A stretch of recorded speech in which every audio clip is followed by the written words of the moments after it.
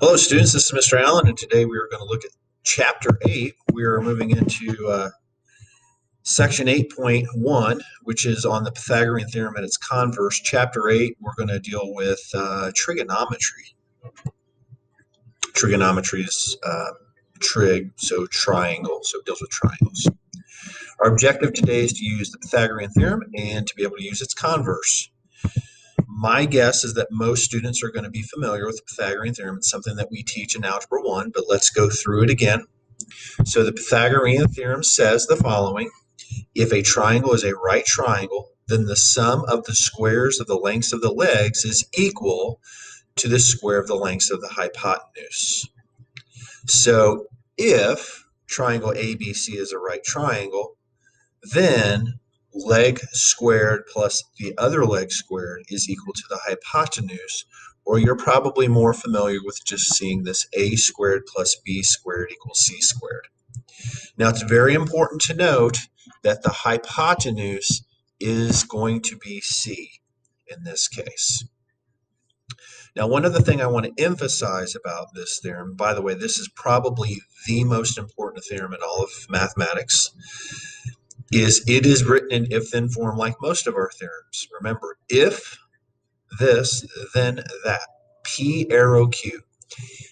If it is a right triangle, then a squared plus b squared equals c squared. If this, then that. So let's look at an example. It says, what is the length of the hypotenuse ABCD? And then it says, do the side lengths of the triangle ABC form a Pythagorean triple, which I'll talk about in just a second. So let's go ahead and figure out what the length of the hypotenuse is.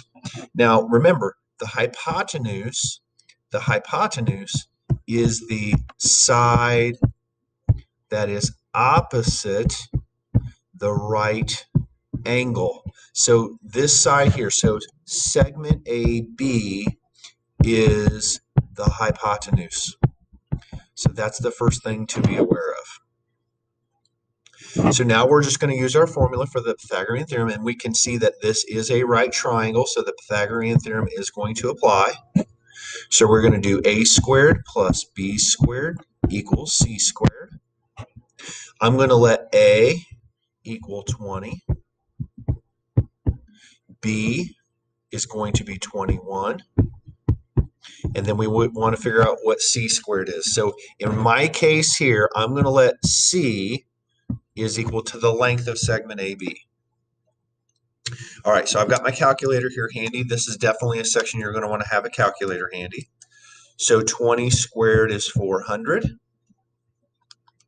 21 squared is 441. That has to equal c squared. So now I'm going to add these two guys together. So that would be what, 841 equals c squared. So now how do we figure out what c is? Well, c is simply going to be the principal root of 841. That is the square root of 841. So I'm going to plug that into my calculator here. And it looks like it comes out to be exactly 29.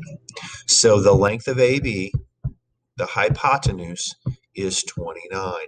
So we've answered our first question. Now the second question says, do the side lengths of a triangle ABC form a Pythagorean triple? The answer is yes. So I'll write yes, this is a Pythagorean triple because 20, 21, 29 satisfy the Pythagorean theorem. That's what we call Pythagorean triple. 20, 21, and 29 satisfy a squared plus b squared equals c squared. So that's what makes it a Pythagorean triple.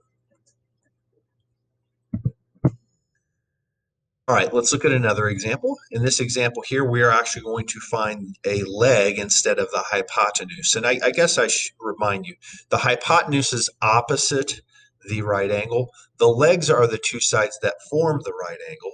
So in this case, x is a leg, 8 is a leg, and 20 is the length of the hypotenuse. Okay? So it says express your answer in the simplest radical form. So that leads me to believe this one's probably not going to come out to be a nice clean number. So let's go ahead and start with our theorem, which is, and by the way, note that this is a right triangle. Since it's a right triangle, we can do the Pythagorean theorem. So a squared plus b squared is equal to c squared. So I'm just going to let a be the x, b is going to be 8, and then the hypotenuse in this case, that long side is 20. So let's go ahead and square. So this is going to be 64. This is going to be 400.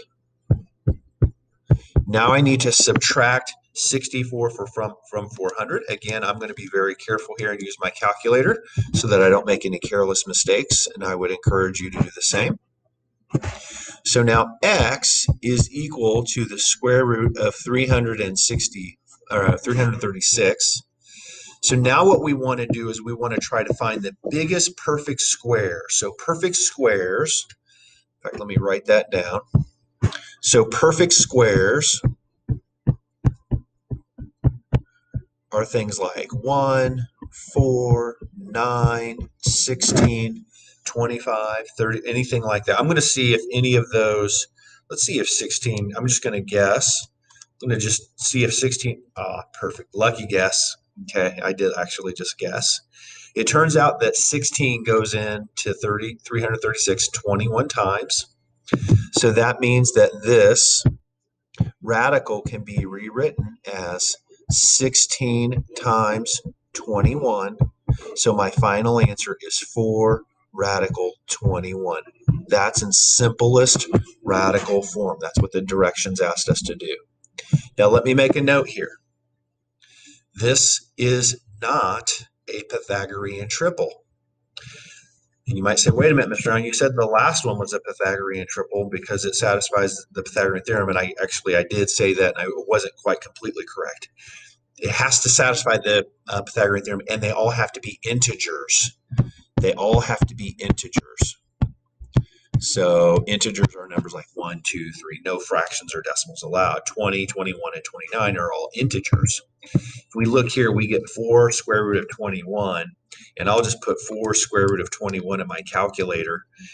It turns out to be approximately, I have to approximate this, 18.330302, blah, blah. Anyways, it's not an integer. So this is not a Pythagorean triple. Okay. Oh, that's x. Moving on. Now, this is actually an applied problem now. So what we've done so far are kind of theoretical. Here's a triangle. So why might we care about the Pythagorean theorem in real life? So here's our problem. It says dog agility. Dog agility courses often contain a seesaw obstacle as shown below. To the nearest inch, how far above the ground are the dog's paws when the seesaw is parallel to the ground? In other words, what they're asking us to find is this height of this triangle. By the way, we'll note again that it is a right triangle, so the Pythagorean theorem does apply, so that's good. And so again, we're just going to do the a squared plus b squared equals c squared. Remember, c has to be the hypotenuse, and it looks like the hypotenuse in this case is 36, so I'll go ahead and plug that one in first. And I'm just going to call this side over here, this height, I'm going to call it h. So h squared plus 26 squared has to equal 36 squared. And again, I'm going to play through this similarly like I've done in the previous problems. I'm going to go ahead and do a little bit of work here in my calculator. So I'm going to do 36 squared, and I'm going to minus 26 squared. And that gives me 620. So now my answer, h, is going to be the square root of 620. Now this one, I'm just going to give my answer as a decimal. So I'm just going to do the square root. Again, this is why you want to have a calculator. And I get that the answer is approximately, and it doesn't tell us, oh, it says to the nearest inch. This decimal is 24.8 8,997,992. So to the nearest inch, I would say about 25 inches. That would be to the nearest inch. That's how high it is off the ground. So the length of the hypotenuse is 36, the length of the one leg is 26, and then the length of the height there is going to be approximately 25 inches.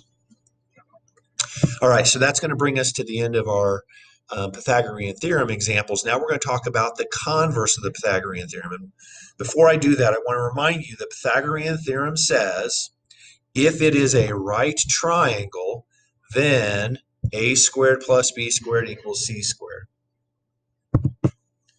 The converse of the Pythagorean theorem says the following. If, and we're going to start here. I'm going to call this one here number 1. If a squared, I'll say it this way. If c squared is equal to a squared plus b squared, so it looks like the same thing as the Pythagorean theorem but switched around. If c squared, that's the hypotenuse, is equal to a squared plus b squared, then it's a right triangle. Okay, so what we've done is we've taken the p then q and we've switched them around. Now notice we've switched this around a little bit too, and I'll explain why in just a second. But there are also 2 additional parts here. There's this part up here. It turns out that if the longest side, and that's what C is, and I should make a note of this, C is the longest side.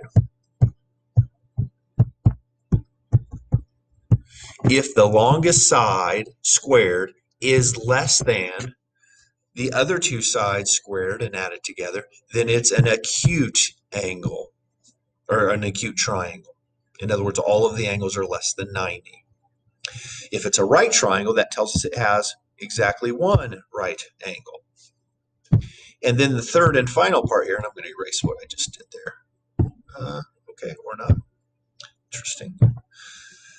And then the third part here, if c squared is greater than a squared plus b squared, then it is an obtuse triangle. So the first example I'm going to do on the next slide is going to be literally the converse of the Pythagorean theorem. So if c squared is equal to a squared plus b squared, then it's a right triangle. Let's look at an example. It says a triangle has side lengths 85, 84, and 13. Is the triangle a right triangle? So we don't know that it's a right triangle. We only know its sides. Now, C here has to be the longest side. A, it doesn't matter, and B, it doesn't matter. What does matter is that's the longest side. When you do this theorem, this converse of the Pythagorean theorem, you have to let the C be the longest side. So now let's check it out. The question is 85 squared, question mark, equal to 84 squared plus 13 squared? That's the question. So again, I'm going to use my calculator here, and I'm going to do 85 squared, and I get 7,225, question mark. Now I'm going to do 84 squared, 7,056. And then 13 squared I know is 169. So let's see how that works out. Again, I'm going to put a question mark there. So 7,056 plus 169 turns out to be, 7,225. It is equal. So the answer is, I'll do this in purple. Yes, the triangle is a right triangle by the converse of the Pythagorean theorem. The converse of the Pythagorean theorem says if C is equal to a squared plus b squared, then the triangle is a right triangle, and that's what we had here. We showed that c squared is equal to a squared plus b squared, and I guess maybe I should have written this in here. I'll put c squared equals a squared plus b squared. That's what we needed to show in order to conclude it was a right triangle, and we did that. Okay? Okay, last example. Now this is probably the hardest example because this one, it's not giving us any kind of clue what kind of triangle it is. It just tells us the side lengths are 6, 11, and 14, and it wants to know, is it acute, obtuse, or right? So the first thing that you want to do, number one, most important thing, you want to check to make sure that you make C the longest side. And I think you guys would agree that 14 is the longest side. So now what we're going to do is we're going to put that into C squared, and I'm going to put a question mark because we don't know what's going to go in that question mark. Is it going to be equal? Is it going to be greater than? Is it going to be less than? That's what we're going to find out. We do know that C has to be 14. So I'm going to put 14 squared, and then I'm going to put a question mark, equals 6 squared plus 11 squared. All right, I'm going to use my calculator again. And guys, I'm encouraging you to use yours. And I know I've said that, but I can't emphasize that enough. I don't want to make any careless mistakes with you guys. So I'm making sure that I know 6 squared and I know 11 squared well. But if you didn't, use your calculator. So now we're getting somewhere. And I'm still going to leave this little question mark right there. And now I've got to do 36 plus 121. That's 157. And I still got this 96 over here. So the question is now, I'm going to put this question mark over here one more time with purple. Is 196 greater than, equal to, or less than 196? I mean, obviously, I think it's obvious. That's going to be greater than. So I'm going to put a greater than sign. So 196 is greater than 157. So let's go back to the converse of the Pythagorean theorem. Right, that one said they has to be C squared has to be less than. This one said it had to be equal. This one said greater than, so it must be an obtuse triangle. So I'm going to put therefore the triangle is an obtuse triangle because C squared was greater than A squared plus B squared. And that's what we just showed right here. Okay, so it is an obtuse triangle, and that will conclude our lesson. Our lesson was on the Pythagorean theorem and its converse.